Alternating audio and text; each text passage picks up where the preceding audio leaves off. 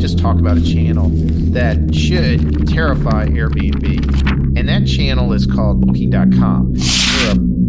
Booking.com dominates the market, even though Airbnb came into Europe. Here's some stats for you.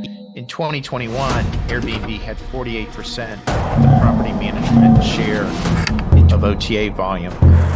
In 2023, that dropped to 41%. So Booking.com is now in a more dominant position than Airbnb, and it's probably the best stock in the travel sector over the last 15 years. No question about that. Coming for you, Barbara.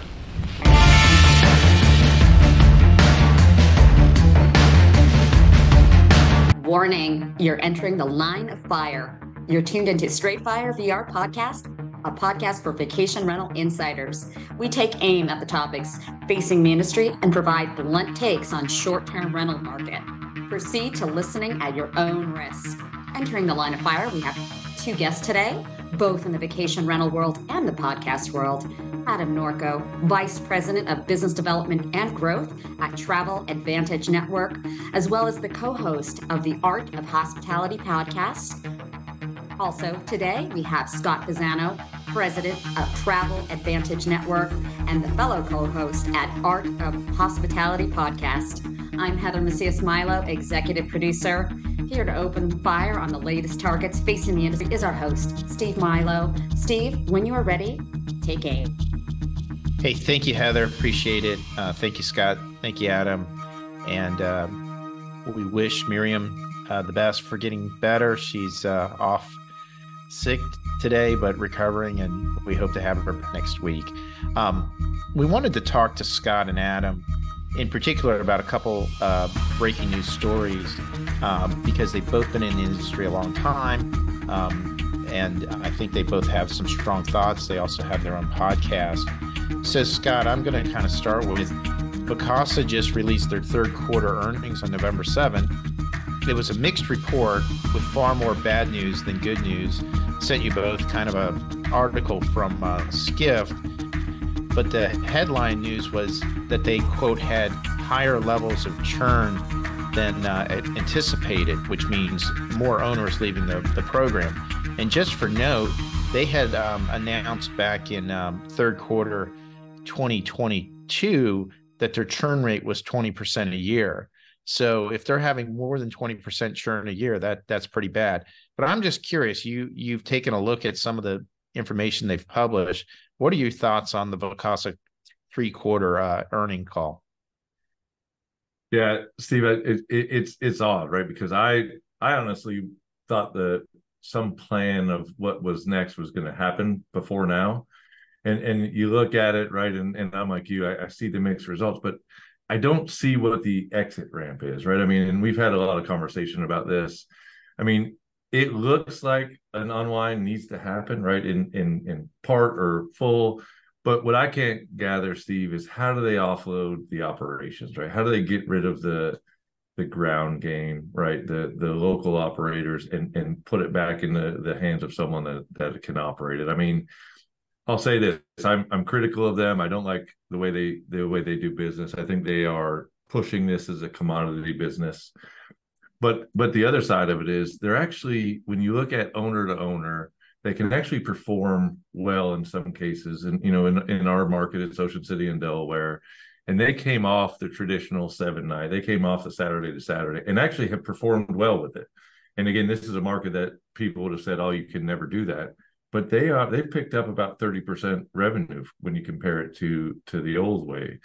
So you can look in and go, man, there's a few things that they do right, but then they're so disastrous on the stuff that they're not good at. It really eats into them showing any type of success. So as I'm looking at this, Steve, I think what I'm trying to focus on is what does the exit look like, right? How does this thing wrap up or unwind? Well, it's a good question. Something we've certainly talked about at the VRMA bar. I've been on record saying they're going to sell at some point.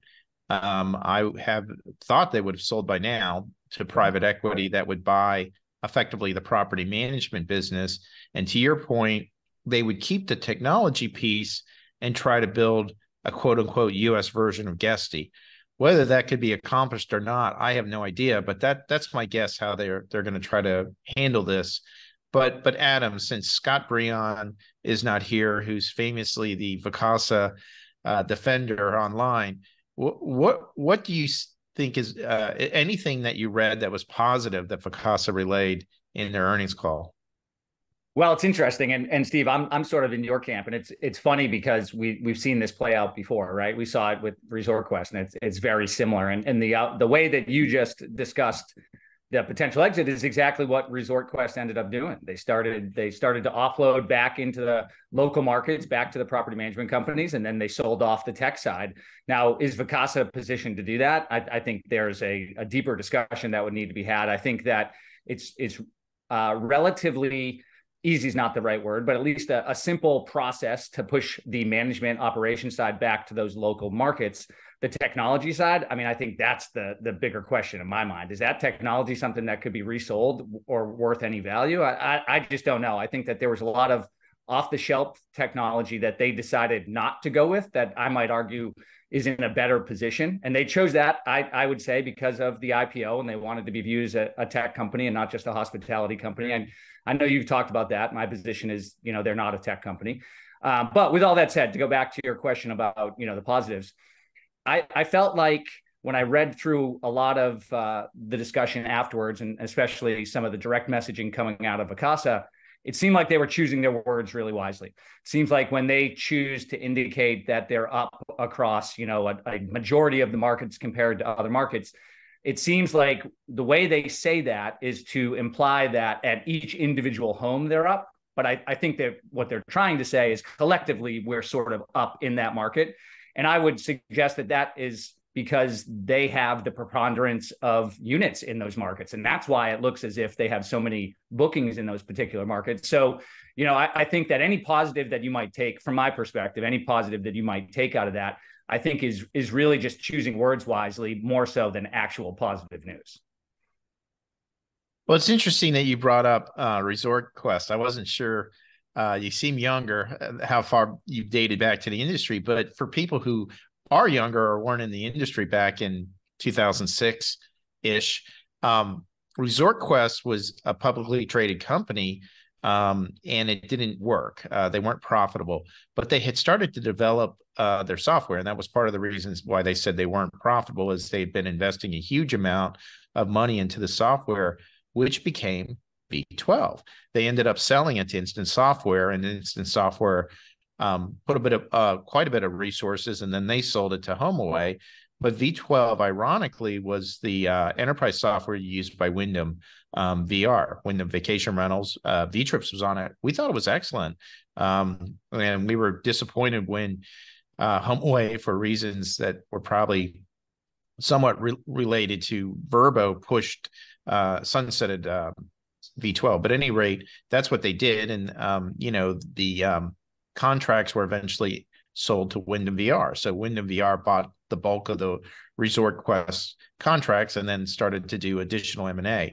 But, Scott, I do a pretty detailed analysis on Vacasa, and I looked at the third quarter numbers, which they tried to finesse, which, good for them. But here's the takeaway I got. Their revenue was down 9%, quarter three 2022 versus quarter three 2023. But their EBITDA, because they did make EBITDA in that quarter, was down 79%. So their EBITDA dropped significantly. And it went from, let me just get it here. It went from EBITDA of $46 million in third quarter 2022 to $26 million in third quarter 2023. That is a significant drop in EBITDA, and they're currently on an EBITDA projection of 12 months of negative 21 million. Now, they said in the earnings call that they think they'll do between 5 to 10 million. Last fourth quarter, they lost 50 million in EBITDA in the fourth quarter. But my question to you is, the fourth quarter doesn't look like things are getting any better. In fact, for us, we're really pulling in our belt because the fourth quarter 2023 looks pretty tough. But what are you seeing in your market? Yeah, we're seeing the same. I mean, we're starting to see it tighten. And to your point, Steve, all of our planning is around tightening, right? And bracing for whatever this is. I mean, we all know that it doesn't matter which side of the party lines you're on, especially when election year comes and it really gets in full swing. That puts a lot of people in a moment of pause as well.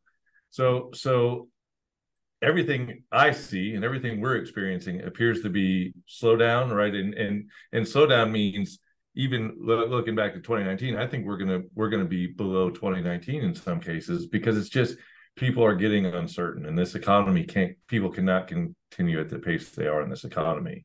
So I don't see how they're doing that. The only thing I'll say, Steve, and again, this is from us operating very closely next to them in our markets, is just volume, right? In the commodity, is they do pull a lot of off-season rentals in Ocean City and Delaware, far more than we've ever experienced in the past. But again, Steve, they're doing it at a commodity, right? So they're doing $100 nights, just go, and as many as they can, as quickly as they can. So I think there's some way that they drive a little bit of kind of bad revenue, if you will, to say, oh, hey, we're still pushing revenue. But to your point, I don't think it's good revenue. I think everything they're chasing now in Q4, the vast majority of it's going to be bad revenue that's going to cost them later. So Adam, the headline on the Skift article was about the owner churn, and I've had analysts describe Vacasa as a melting ice cube, which is not a good term to be called. You never want a VC to call you a melting ice cube. So they are describing Vacasa as literally melting away with that owner churn, which they self-described back a year ago at 20%. That was their churn. Now, what they did is they had this organic piece, and more importantly, they had this M&A side, which they were able to grow the company. And they picked up $400 million through their SPAC offering with TPG, and they used the bulk of that 400 million to go out and do massive amount of M&A in 2021 and 2022. Now they're out of cash. So my guess is they are double-digit reducing of inventory on a net basis. That can't be good for revenue. Your revenue has to start decline if your unit count's declining. I'm right there with you. And that goes back to Scott's point at the beginning of this. And he and I talk about this quite a bit. We're trying to understand what the runway is that's left. And I'm sure, I would hope there are some analysts out there that are actually looking at what the runway could possibly be. But I would agree. I think that their revenue's got to be shrinking. Their churn numbers are way too high. Now, I think as an industry, we're in this position where there's a lot of churn because A, it's the time of year, but B, we're coming in the end of a cycle that was booming. And now we're coming to some people that are going to have to make hard decisions. It seems like Vacasa is trying to position that as if the homeowners are trying to decide if they're going to rent. And I think that is, playing to the overall economy and not looking at their particular operations. I think if you talk to anyone within the industry, they recognize that their operations are a large reason why those homeowners are leaving, not because they're deciding to sell their home or not rent their home. So I think that they're playing into the overall economy to try to build that story around why they might be struggling. But the revenue has got to be an issue, and it's got to be shortening their runway. And it gets to the underlying question of what comes next, which is really what I think us as an industry is trying to figure out. Because from my perspective, I'm not overly concerned about what Vacasa, the particular entity, does. I'm concerned about the overall industry and how does the general public, the traveling public, the investment groups that are interested in this industry, what is the fallout from Vacasa falling down? If they were the ones that everybody looked to as the ones that were going to be the IPO and the ones that were going to figure out how to actually make this work at scale, how is the industry viewed if they can't make this work? Now, we can talk about how that could unwind and how we might position that in a better way, but it's got to be a black eye in the industry at the end of the day. So Scott, Vacasa said they had 20% a year owner churn in 2022. Now, VTrips has publicly gone on record and said, hey, our owner churn is nowhere near in 2023 what 2022 was, because the number one cause of owner churn is the sale of a property. And we've had far less sales of properties in 2023. I'm curious from your standpoint, do you have more churn in 2023 or less?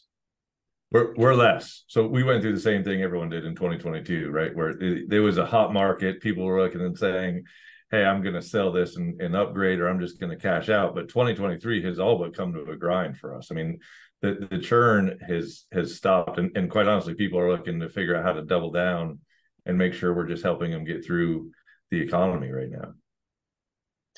So, Adam, I'm going to just lay this out for a few minutes.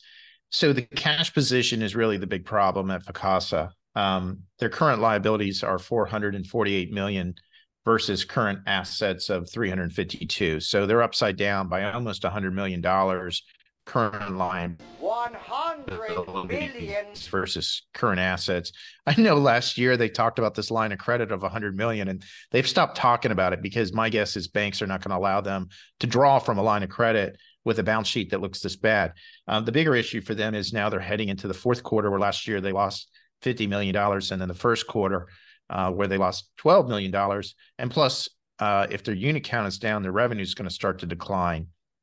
So my guess is they have to find a buyer. At some point, they're going to run out of cash, right? If they keep losing units, which, you know, they're basically telling the market they're losing units, and their revenue is declining, they're either going to have to do one of two things: either dramatically reduce costs, which they've done once, and that's partly what's created a lot of this owner churn, or two, find a buyer.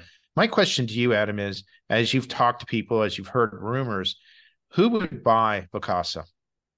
I'm trying to figure the same thing out. And that's the discussion. You know, if you talk about the discussions at the bar at Verma and those type of things, I think that's the discussion that people are having, is who would the buyer be? Now, what I will say is I don't think that's necessarily particular to Vacasa right now. I think that there's a lot of discussions about this industry is, you know, who's the next group of investors that's coming in behind any one of these, right? Is it for vendors? I think there's a lot of people that are sitting there saying, hey, I'm just waiting for that next investor. And I think there's a group of managers who are also waiting for that. And I wonder who the next group of investors is for just about anybody in this industry, because I think we've gotten to a place where we need to execute. For a long time, there was a lot of people willing to fund things based on the projections. And I think we're reaching a point where you've got to produce a revenue. And I think that's the hard part for Vacasa right now. To your point, they're short on cash and their revenue is declining. So who wants to step in and take over that business? Is it a liability? Is it a toxic asset? And then to your point, Steve, you have to break it up. And this is what we saw with ResortQuest. So go back to that one. Yes, I was entering just as that was happening. Being on the Outer Banks, I watched Brindley take back the business from what ResortQuest had bought from them. So to see it unravel in that way, I know that it can happen because the industry has seen it happen. But that was a different time where people weren't paying attention. There wasn't a lot of news, and it was something that could go under the radar. And I don't know that that's going to happen again. I think it's going to be much more public, and I think it's going to be difficult to unravel this. So to answer your question, I don't know who is the group of investors that's willing to put up money to figure that out, unless it's just an absolute screaming deal that you can't turn down. Well, Henrik Hellberg of Aways was at the VRMA conference speaking at one of the panels with Graham Donahue over at Sykes. And he made the comment that they were not looking to come into the U.S. market. They'd rather just buy a book of business in Germany or Denmark. But, it's not outside of the realm of possibility of imagining a company like Platinum Equity, which already has the management team in Europe, coming in and buying a U.S. firm. But I do think, Scott, what would happen? Whoever ends up buying Vacasa, and I've heard some wild rumors about who could potentially buy Vacasa. One of the more interesting is someone from a country in Asia. But I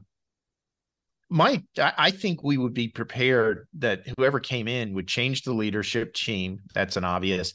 But also they'd start to close a lot of those units that don't make sense, right? I mean, whether it's 40,000, 38,000, 35,000, whatever the unit count they have now, they're spread out in areas that don't make sense. And whoever comes in is going to look at this and say, look, we're only interested in keeping revenue producing units. We're not going to keep the ones that cost us money. What are your thoughts on this? Because you've seen Vacasa all over the place in your area. Yeah. So one of the things that I've thought for a while, right, and a couple of people have asked, okay, what would you do to fix it? And it's what you said, Steve. It's so dispersed, right, and it's so chaotic and disorganized. I mean, minimally, I'm with you, Steve, where they either have to decide what regions they want to be in and then put a strong team in that region and say, hey, we're going to be strong in these 4 regions and build leadership in those regions to be on the ground. Or like you're saying, just say, where do we want our stronghold, and we're going to operate there and we're going to push the rest out. But I mean, we're working with several owners now that are leaving Vacasa and coming over to us. And Steve, when they're putting in their notice, they're not even getting a response. So they're giving their 90-day notice and then never hearing back from anyone. It's just like poof, gone. Like, well, I guess we're go ahead. I guess we're okay. We put in notice. We haven't heard from anyone. You guys can start listing the unit now.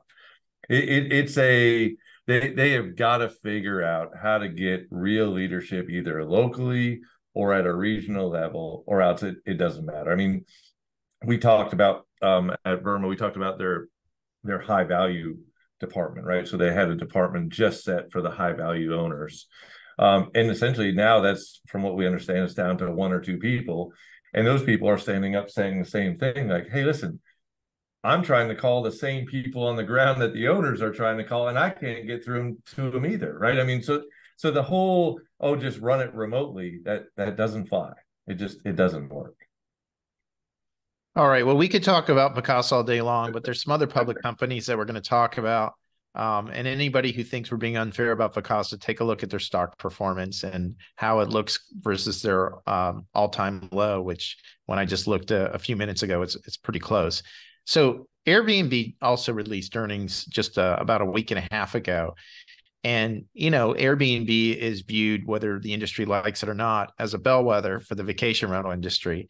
I don't like it because I do not believe Airbnb reflects at least professional property managers. But at any rate, what they indicated is 2024 is going to start to slow down. So it was a mixed result. Airbnb closed at $117 a share, off its 52-week of $155 a share, and at about $76 billion market cap. So each partner is worth about $6 billion. So still, they've all done pretty well.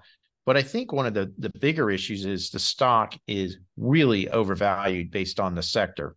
Their forward revenue multiple is 7.7 compared to Booking.com, which is 5.6 multiple, and Expedia, which is 1.8.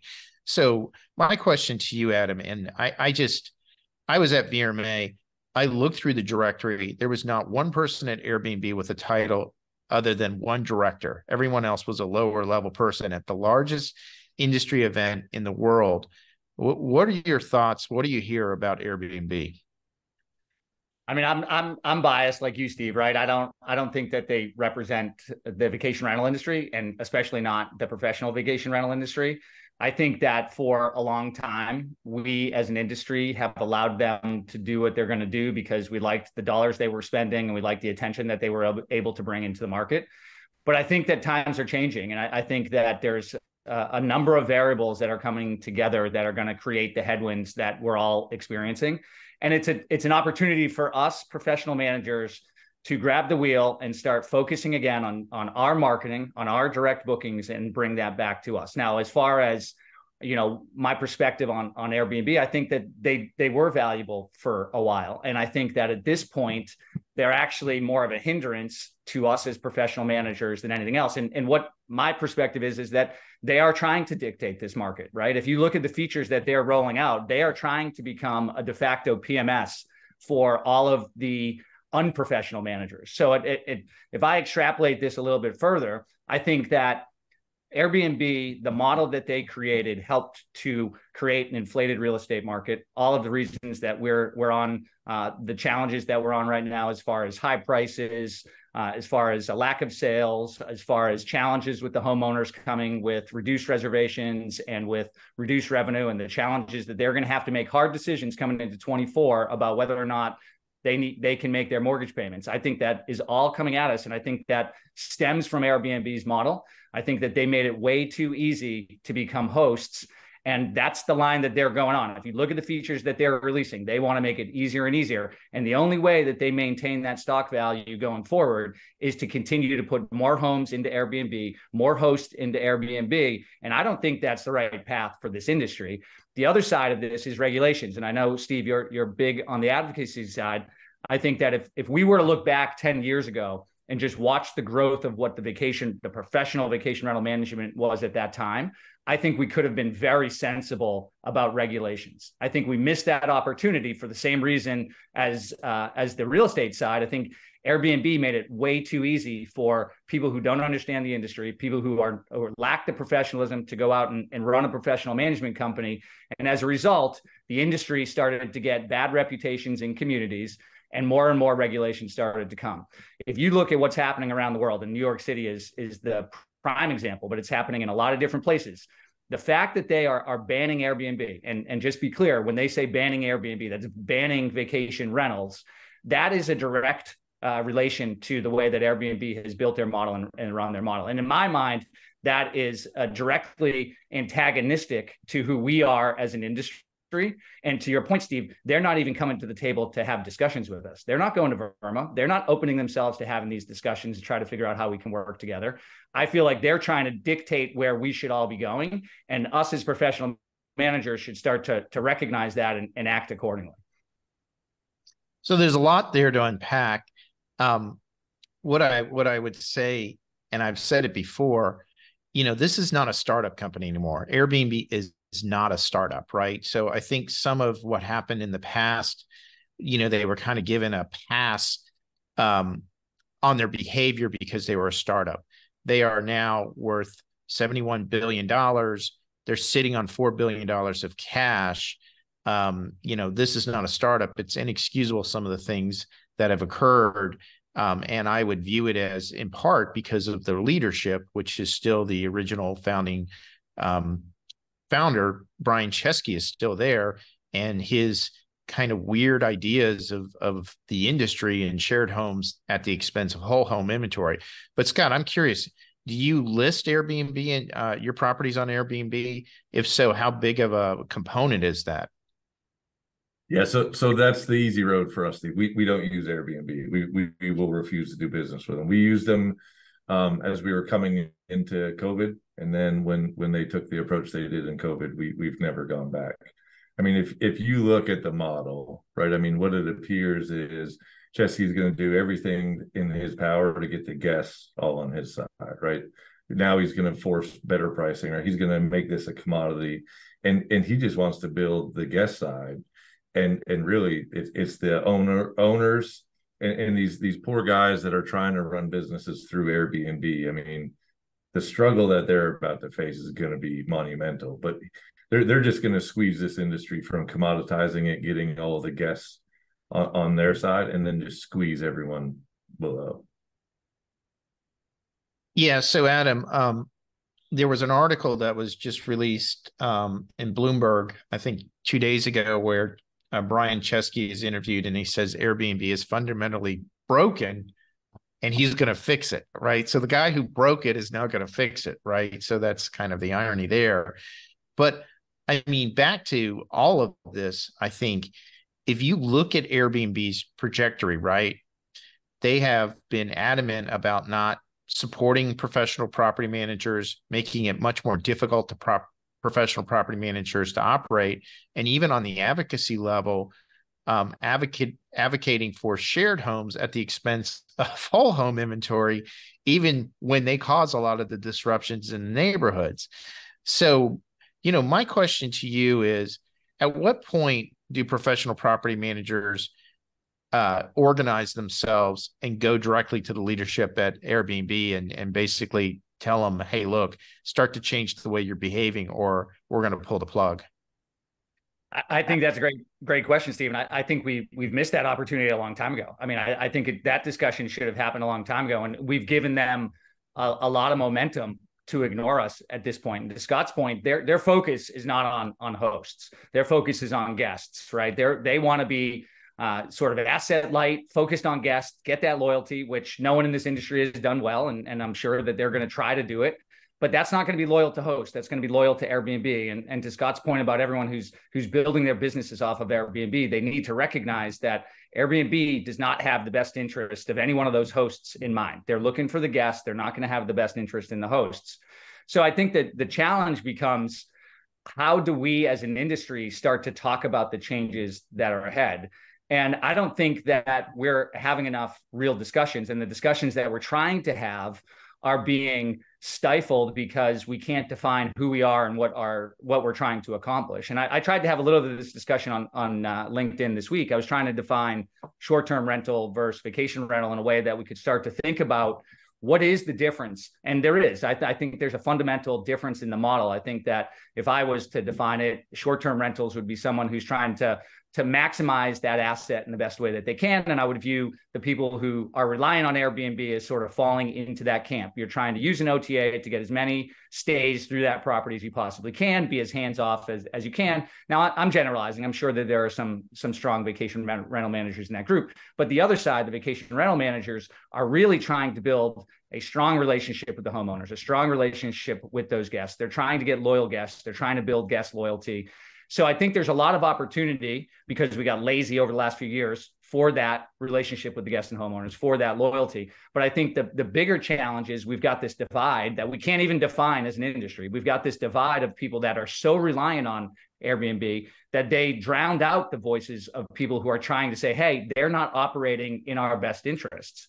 So I think one of the things we need to do is actually have some real discussions, which is going to be challenging. But I also think that we need to listen to the people that are giving us information and try to understand what their incentives are.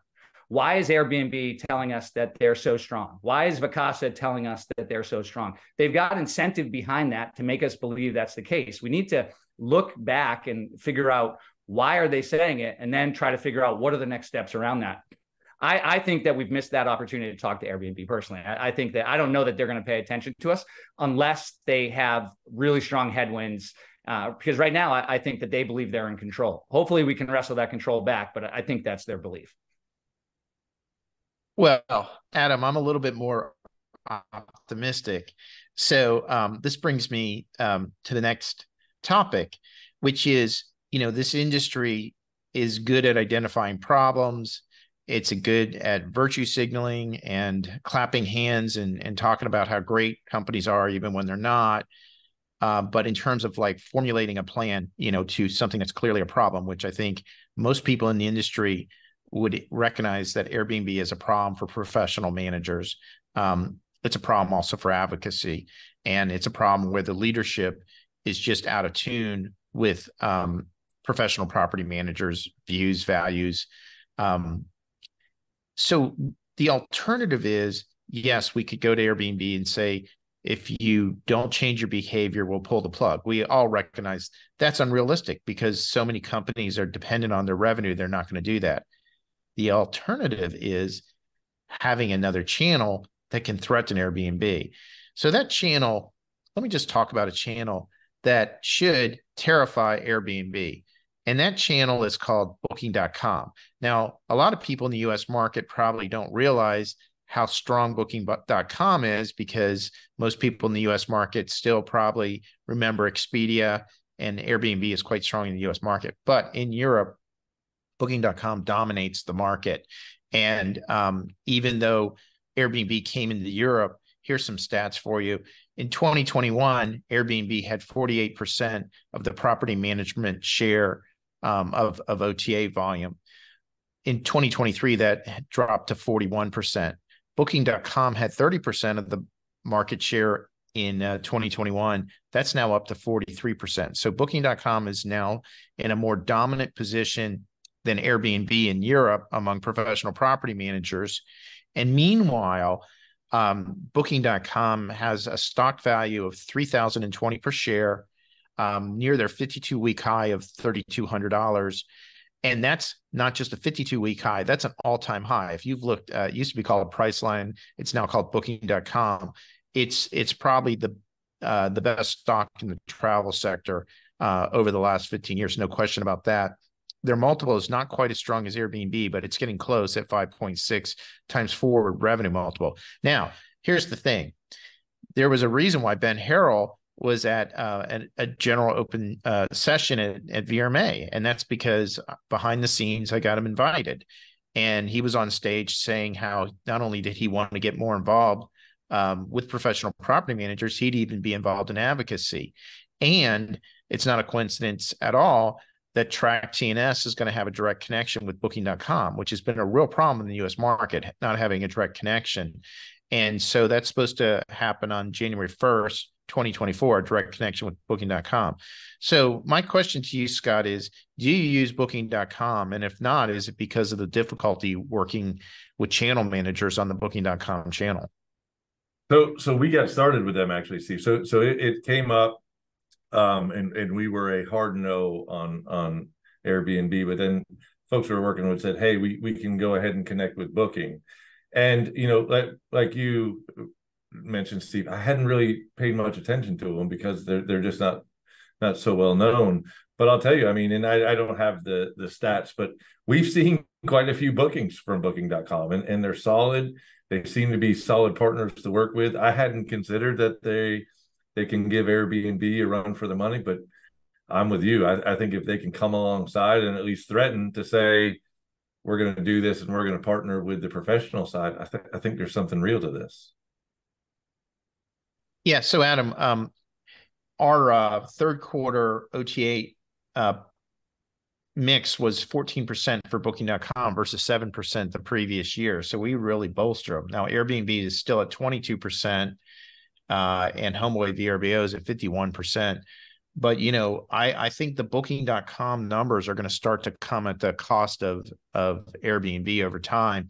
And, Booking.com, Glenn Fogel lives in New York, the CEO of Booking.com. The U.S. market is a huge emphasis for Booking.com. Here's some other information. I know you guys like data. So of the most downloaded travel apps worldwide, Airbnb came in fourth place with 52 million downloads. The company's competitor, Booking.com, came in third place with 80 million downloads. That's per Apptopia. And some would say, well, that's great. That's worldwide. In the U.S. market, 17 million downloads for Booking.com in 2022 versus 13 million for Airbnb in 2022. So even the younger generation is downloading more Booking.com apps than Airbnb apps. And it's because you can book everything on Booking.com. You can book cruises, cars, hotels, pensions, you name it, it's all there. Whereas obviously Airbnb is just vacation rentals.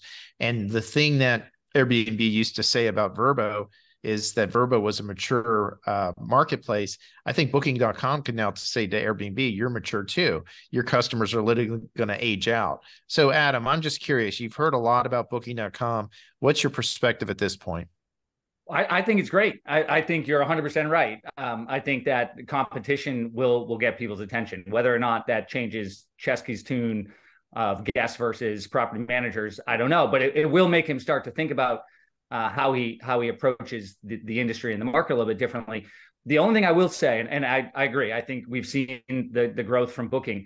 We've also seen a decline in Expedia, right? And I think that if you look at those two together, they're actually the same reason. I think that Booking put more marketing dollars towards the US. Expedia took marketing dollars off the table. And I think that's why we've seen this growth. So if Booking can continue to justify the marketing dollars that they put into the US market, then yes, I think that we're going to continue to see that growth. And I don't see any reason why they can't. I'm not sure why they were backing off the US market, but they did for a while. And I think it might have been around that COVID period where they weren't putting the focus into the US market. So I think if they still see the value and they continue to put the marketing dollars into this US market, I don't see any reason why they wouldn't continue to take market share away from Airbnb. And I think your point there is spot on. I think that having a full travel hub, a place where you can go and do all of your travel needs, which is what Airbnb thinks they're going to get to at some point. I think that's a bold dream that they've got, considering all of the challenge they have in front of them. But there's a huge value for the traveling public to look at Booking for their maturity, their growth, their wealth of options. So yeah, I'm bullish on them, especially if they can continue to put the marketing dollars behind it. Yeah. So Scott, Adam just talked about Expedia VRBO, and that was the next company I wanted to talk about. And we've noticed a sizable decrease in Vrbo. And you know, interestingly enough, leadership hasn't been very open as to why we're seeing the decline in revenue. Now, my speculation is that they are trying to migrate all of the VRBO inventory to the Expedia.com channel. And ultimately, that Expedia.com channel will become the marketplace, and Vrbo will literally be a mature company like some of the other companies within the Expedia portfolio. But they've, no question, Vrbo has backed away from marketing dollars, and it's definitely caused a collapse. Are you seeing the same thing in your market? And if so, what are you doing? Yeah, so that's been a big part of ours, Steve, is watching them back off. And again, after what was, they were coming at it pretty hot and heavy. I mean, for us, Steve, it is just trying to push direct, right? And trying to differentiate ourselves locally. I mean, we have the value of we're a strong repeat market, right? We've got it's basically the areas around us. So we're just trying to blanket the areas and get our name out there.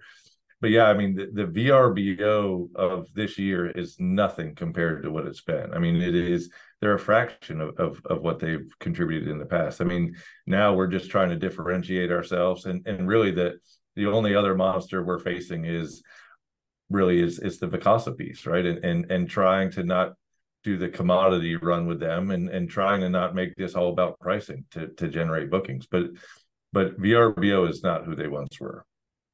Well, Vacasa's issue is it's not pricing, it's cash flow. I think they're blowing inventory out to get cash so they don't run out of cash so they can make payroll. But Adam, I'm curious because, and again, Vrbo hasn't been very good at articulating long-term strategies. I think they gave up after, John Kim left the company. Some of the things he said were just incredible. In Charlotte, North Carolina was kind of his big debut of all the grand schemes that he had in store for VRBO. But let's talk about reality. Let's assume that the rumors we're hearing are true, that once VRBO moves everything over to Expedia and Expedia gets that inventory, Expedia is going to start to operate a lot like Booking.com, and it's going to put their promotional money behind Expedia and One Key and all of that. And Vrbo, for lack of a better term, becomes kind of the mature piece that eventually literally dies away or melts away. My question to you is, what's the integration plan with Expedia? Because I'm not even aware that there is much of one. I know Track TNS, I kind of strong-armed Expedia to get an integration, and it took forever. It looks like maybe April 1, but what are you hearing? Because, I mean, if this is the case and the marketing is shifting to Expedia.com, I would have thought there would be a direct integration with Expedia with all the major software companies in the U.S. market. Well, I think you're scratching the surface on another big issue, not just with Expedia, but in the industry as a whole. And it's integrations, and it's a stifling of innovation. It's a lack of forethought. And it's a shame because you've been talking about this for years. The industry's been talking about this for years. Property managers want open APIs where we can easily integrate different products and different solutions across all of these different platforms. And legacy PMSs are slowing that down.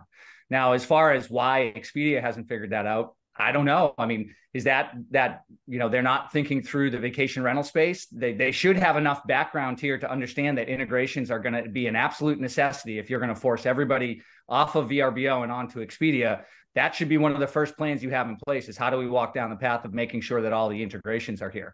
And it feels like when I look at the software climate or the vendor climate, as much as they are trying to push positive solutions back to the property manager that can really potentially make their life easier, the challenge is that they're looking at their solution as a point solution and not thinking about how it's going to impact the overall ecosystem of the industry. And we need people to start thinking about how it impacts the entire industry. I think that at this point, and I'm not sure who's going to get there or how it's going to get there, I think that we need some sort of middleware that is going to help connect all of these pieces, whether it's a headless PMS or a middleware. I don't think marketplaces work. I think marketplaces don't solve the ownership issue. I think everybody's pointing their fingers in marketplaces. It's everybody else's issue. Maybe a sort of integration across different communities works. I'm not sure, but I think that there is a lack of forethought and innovation around integrations and how to get different products working together. Well, that's a long answer. I know it's something we thought a lot about when V12 was sunsetting, and we did an RFP, and at the top of the list was Open API. Now we ended up going with TNS Track. I'm telling you what, managing API is not fun, but you can do it. And we've used our size and leverage and the fact that there's a bunch of other enterprise companies on Track TNS to leverage Booking.com and Expedia to build out direct connections. But I mean, this is a huge issue. And I mean, I was talking to somebody who's still on Escapia, and I said, look, do you think they're going to build out an API for Booking.com? And he said, no way. That's a big problem. I mean, that is a real big problem. So we're going to get to the lightning round as we get close to the end of the podcast. And I'm going to ask you, Scott, for an answer on Marriott Home and Villas. Where are you at? Man, so I probably sit on the other side of the fence from you on this one, Steve. So we've used it well in a couple of our operations, but what we've found is you've got to be closer to the home base, right? So we have a operation here on the Eastern Shore in Maryland, and we're seeing a lot of the users coming from DC and from New York City, right? And putting it to use for us. So I don't know that it's brought us a lot of exposure from extra eyes looking at us, but I do think that we have found value in some of the users putting it to use, putting it to good work for them, and then becoming a guest or coming back to us next year on their own dime. So I'm a little bit more optimistic on it than you, but I don't think it's all as cracked up to be, Steve, as far as it's going to be something that really bolsters this whole new channel. So Adam, did you spend any time talking to the folks over at American Express Hotels Collection you did not? Very interesting. They're coming into the industry and they're going to actually be doing curated inventory, and the inventory will actually display on American Express as a tab. With Marriott, you have a banner, which I think has been a big problem, as opposed to, an integration with all the homes and villas in your market showing up whenever you do a search. Like Gatlinburg, there's like 3 Marriott hotels in Gatlinburg. There's hundreds of cabins, but all that shows up is a banner. So with American Express Hotels Collection, which you can use your membership reward points for, it's going to show up as a tab, similar to car rentals, hotels, air, and I think even cruises as a tab. And the other thing is you can use your points on a one-to-one basis. So there's not even a discount of points. So, it was really easy. We didn't, unlike Marriott, we weren't asked to sign a 50-page contract. We weren't told to only provide hotel exclusivity for Marriott, rate parity, all this other nonsense that Marriott wanted. And we were allowed to pick and curate the inventory. So we picked about 500 properties that we thought were truly luxury in, mix of markets, and we provided it back to them. And it was a pretty easy process. But so that's how we handled that. I'm curious, Scott, are you using Homes to Go?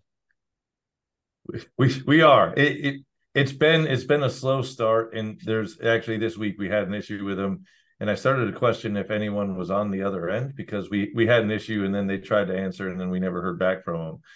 But it's been a little plug-in, but it's been slow, and again, I'm not sure who's really over on the other side. Well, I got their attention by disconnecting them, and then all of a sudden they were all animated. But I think, the volume just decreased. We were getting 40 to 50 bookings per month from them, which is okay. By July, it was down to 5. And I think what happened was a lot of their the money that they had that they got from their public offering dried up, and they weren't spending money on pay-per-click and other things. So they claim that they have fixed things. We're going to give them a try, but like Hopper, it just wasn't really worth it. I'll be curious to see how things go. Adam, I'm curious on another topic, and that's purpose-built inventory. Where are you at with purpose-built? Because obviously, I've been actually putting my own resources in the purpose built. I sent you a couple links of some purpose built properties we've done. I mean, product to me is the thing that none of us talk about. We talk about revenue, we talk about OTAs, but we never talk about the product. And in some cases, that's the first thing we should be talking about is the product. Where are you at with purpose built inventory? I agree. I think product is often left out of the discussion, and Scott and I talk about this a lot. I think we need to choose the right product and the right homeowners for whatever your model is, and I think that purpose built is a great way to find the right product, and whoever happens to be owning that product clearly is buying it with the intent of putting it back into that vacation rental space. So I think the recipe makes a lot of sense to me. What I question in this industry is a lot of these groups that are going out and acquiring a lot of these homes to own, and they're looking at it from the perspective as if it's something new. And when I look at that, I think, look, we've been doing this for a very long time. It's not as if anybody hasn't thought, hey, what if I own a bunch of these homes? I think it's adding a tremendous amount of risk back into this industry. And if you look at what the hotels do, they're asset light and they're focused on their guest list. And we talk in this industry a lot about the value of the contract of the home. And I think we lose sight of the value of that guest list. And we need to get back to building guest lists, building loyalty, focusing on the marketing side of things. But when I think about purpose built, that fits right in there. My only issue with the purpose built is I don't necessarily, and I don't think this is what you're doing with it, Steve, but I don't necessarily think it's a great model to build a lot of these homes and then try to hold them as if, we own the inventory, so it's going to be much easier for us to operate. I think, yes, you're going to make quicker decisions, but I think the long-term challenges and long-term risk that you've now built into that business model is pretty significant. But as a whole, I'm bullish on purpose built. I love the concept. Yeah, you're kind of talking about two different things. So there's purpose built, building the inventory to suit a vacation rental as opposed to taking a second home and retrofitting it into a vacation rental. And then you're talking about who ultimately owns the asset. Would it be a REIT or a company that's coming in and buying assets, and how would they effectively manage it? There's a company called Highgate, which is massive out of India, that is trying to do it in the U.S. market. They've had limited success. There's been some press releases about a couple other companies that are coming in to buy assets. I know Avantstay raised the fund. They did not manage things well in that fund. They pulled kind of the plug. So there's been different attempts to get in professional institutions owning assets and holding it. I think there are some ideas or theories that in particular money from outside the U.S. would come in and hold investment real estate as an asset because it would be a protection against their own currency. The question is really, they need it on a scale that is hard because they can't have one here, one there. They need to have it in a place that's kind of gives them density. But we'll see how this goes. I mean, there is a lot of money on the sidelines. The U.S. market in particular is attractive to international investors because of the strength of U.S. property laws, the strength of the dollar, the strength of the overall U.S. economy as a hedge against their potential country they're in, where they could have currency fluctuations. So, Scott, I'm going to leave the last lightning round question to you. And I didn't really prep you on it, but you have a sign behind you. So I've said some bad things about the franchise model. I get it. I don't like the fact that what I've heard is it's hard to get out of that contract, that franchise contract, and that when you try to sell your business, which is the idea that everybody has in their head, someday I want to sell this business, it's very, very difficult because the only way you can sell it is to another person that wants to buy the franchise. But maybe you've had some different ideas, maybe you had a different experience. So I kind of want to give you the floor to rebut this or give me some color. Yeah, no, it's good. And I appreciate you bringing it up. So obviously, Steve, you and I are on the different side of this. And I'll start by saying the entire Casago team, right? I enjoy every one of them, right? From Steve Schwab, Ryan Dame, Alex, and the whole crew. So I started out with the personal connection with them. And then really, Steve, we got in because of community, right? And I do believe they've built a very strong community. And I like the idea of the national presence. And I think it's valid. I think there's value to it. But for me, this is a long-term game, right? So I'm not one of the guys that are looking to come in and build it up and sell it. And Adam and I aligned on that pretty early on to say we're in, right? So Steve, I've got a 5-year-old at home and a 3-year-old. So I've locked myself into, I'm going to be working for a little bit longer. So for me, I didn't really look at the contract, and I agree with you in everything you said about always making sure that you check the contract to see what you're signing up for. But yeah, I'm a Casago fan. I'm a Casago supporter. And I know that you question the model. For me, it works very well for us. It makes sense for what we're trying to do. And again, on the people side, I'm a big supporter of that group. All right. Well, I think we all agree that before you sign a contract, you probably want to have legal representation. Absolutely. Just to make sure you're not getting into something, or if the company, the franchise, and leave it vague because there's a couple different franchise models out there. If they're not providing you the services that you think they should, or you thought you agreed to, that you have a way to terminate. That's just good common sense advice. So get an attorney. There's attorneys that even on my LinkedIn page, I sometimes reference attorneys for franchise agreements. So any rate, I appreciate both Scott and Adam being on Straight Fire VR. This has been a great episode. Anybody who would like to watch the episode or future or current or previous episodes, go to straightfirevr.com, or you can email me at straightfirevr@gmail.com. Thank you again, Scott, Adam, and Heather. Bye.